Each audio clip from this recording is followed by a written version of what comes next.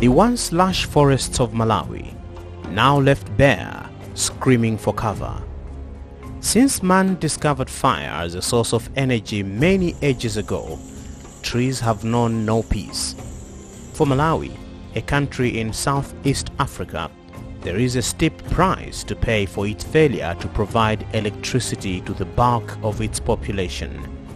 With a population of 17.5 million people, only just about 3 million live in the urban areas, the rest in rural areas. Of the entire population, only about 2 million are connected to the national electricity grid. The rest have no access to electricity, neither do they have access to alternative sources of energy for their daily needs, particularly cooking and heating. But life has to go on. Even if you live in a country like Malawi and you belong to the more than 15 million people who are not connected to the electricity grid, you need light, energy to cook, power for your electronic devices. As a result, more than 90% of Malawians resort to using wood fuels such as charcoal and firewood as an energy source. A staggering 62% of people using charcoal dwell in urban areas. It's a push for survival for these people. They are cornered. They need energy. They are not on the electricity grid, so they turn to charcoal made from trees. But charcoal use in Malawi is technically banned. So, whose responsibility is it to ensure there is a steady source of energy for the people? The government? The ordinary person in the village?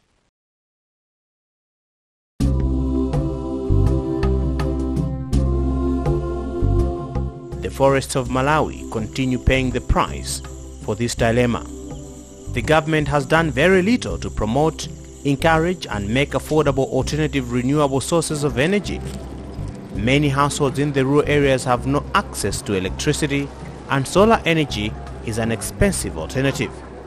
Liquefied petroleum gas is also an expensive alternative in a country where the International Monetary Fund says more than 50% of its population lives in abject poverty.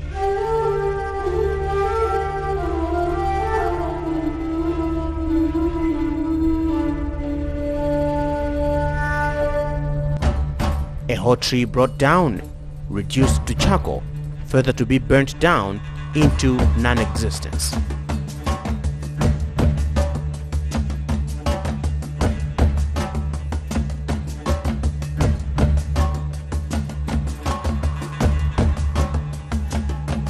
On average, it takes about 12 kilograms of wood to make 1 kilogram of charcoal.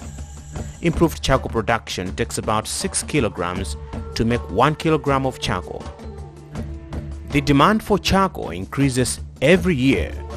These people derive their livelihoods from either making charcoal, selling it, or selling products associated with its use, such as the charcoal burner, locally called mbaula.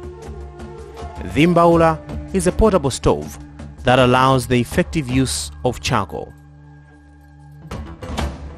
Dzalanyama Forest, a mystical range of mountains that forms a natural frontier between Malawi and Mozambique on the western end. The name literally means full of animals. Well, no more. An aerial view of the once lush forest shows that the continued use of charcoal as an energy source has led to its demise. Although the annual deforestation rate had gone down to 1.6% in 2019, the country still has the highest deforestation rate in southern Africa due to its charcoal use.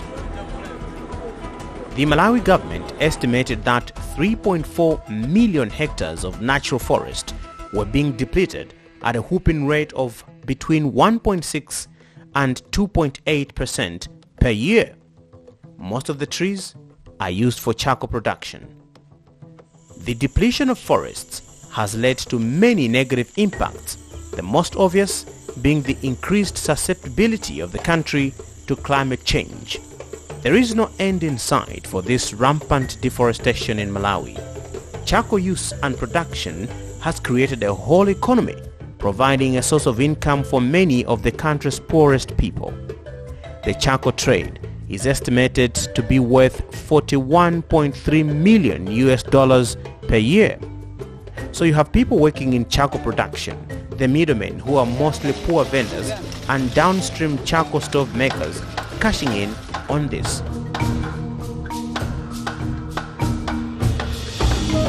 As the sun sets on a lonely afternoon in the warm heart of Africa, questions linger in the minds of many. Will the country remain warm under a thick forest cover?